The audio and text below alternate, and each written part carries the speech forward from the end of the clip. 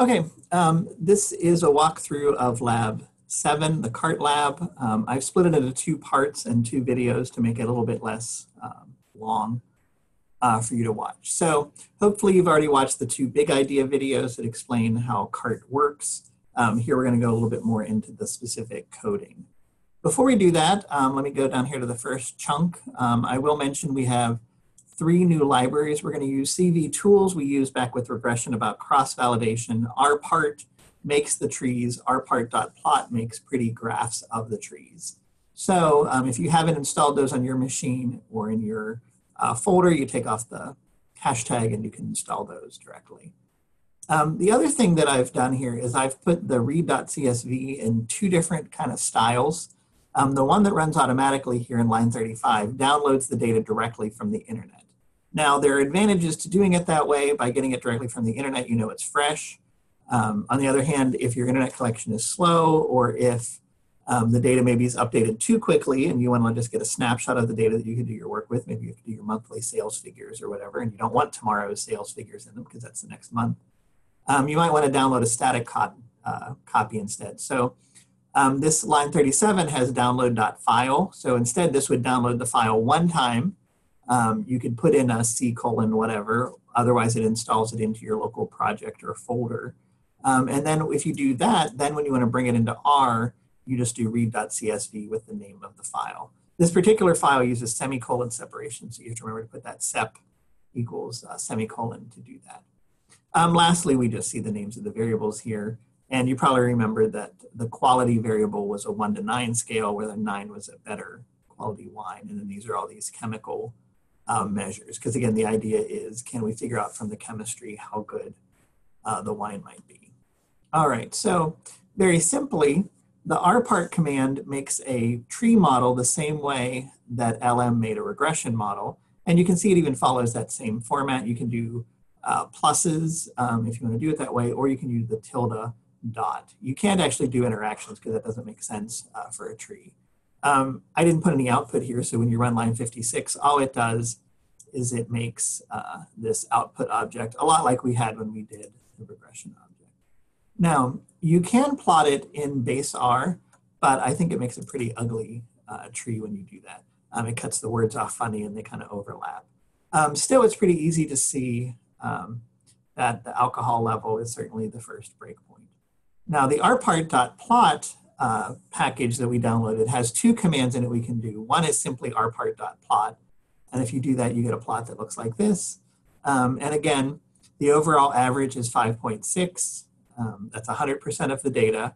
If you split it on whether the alcohol is less than 11 or not, if that's yes, you go this way. If it's no, you go this way. And you can see that the difference now is quite telling that this is a 5.4 average, this is 6.1. So the higher alcohol in general has a lower taste than the lower alcohol wine. Then you can see some other variables come along. And down here you can see what % of the data is in each node and what the average score of each of those nodes are. Inside the rpart.plot package is another command called prp, which stands for pretty rpart. So it makes a different sort of structure of the tree that some people like better. Notice it has less information on it.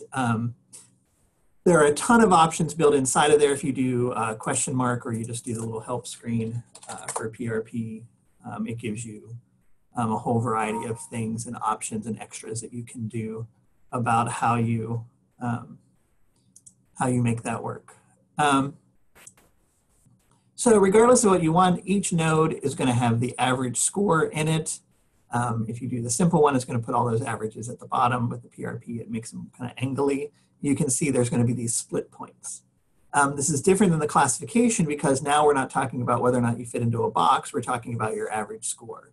So what you can see, though, is as you go down here, this average is the lowest. So low alcohol, low sulfate, high volatility makes a very low scoring wine. And the high scoring wines are going to be over here. Within each category, there's typically yeses to the left and right, no is to the right, but whether you say alcohol less than or alcohol greater than. And there are options you can do to play with that. So, okay, question 1 asks you to look at that. You can also get the straight output from the rpart command. And if you do that, it kind of explains what the nodes are here. So here's the split point, how many are in it, what kind of deviation you have in each one, and what the average Y value are. So this is the same information we see on the tree. It's a little bit harder to read, but if you did want a summary that you could look at later, some people like that. I almost never use that. All right, so the next idea we're going to talk about, though, is this cross-validation. So as we talked about before, cross-validation is the idea that we're going to split our data into different categories and see how well it fits against the other things. So we're going to do CV fit two different ways. We're going to do it on the rpart that we're making here with the rpart object, but we're also going to run it with the linear regression model that we made last time. So we're going to see how the quality varies. Again, we're going to make 10 trees for 10 different folds of the data. So we're going to repeat that lots of times, 100 total trees, 100 total regressions, and we're going to see how the error works across all of those. You can see that it actually takes a few minutes to run if you're used to the computer just doing very quick things. Here we can see that the rpart model has a 0.68. That was our first command. 0.65 is our second one. And the next question asks you to interpret that.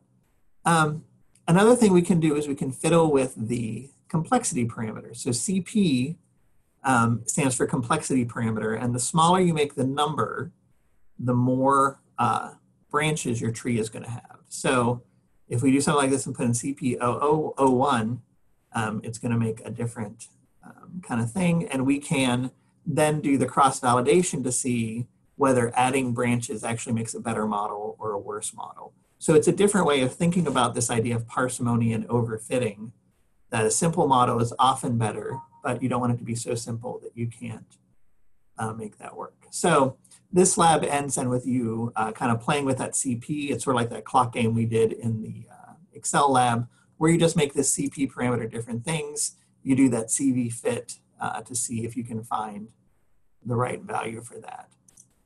What we did find up here in this first model was that these two models were close, but the linear regression was actually slightly better than the tree we made. And so the question is, could we fiddle with the CP in order to beat it? So in the second part of the lab, we'll talk about some more details to make that work.